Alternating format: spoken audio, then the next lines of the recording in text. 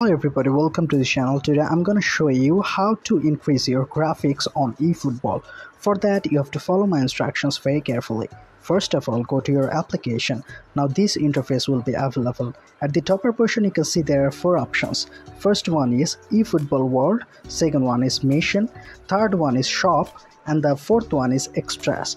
So under the section of Extras you can see there are 5 options, but our desired option is Game Settings at the second place. Click on Game Setting.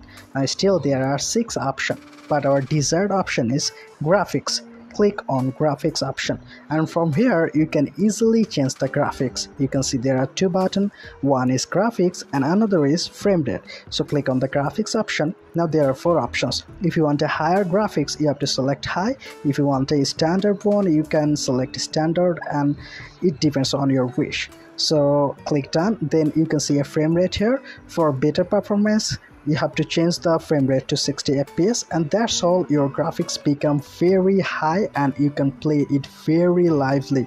So if this tutorial helped you, like this video and don't forget to subscribe to my channel. See you in the next one.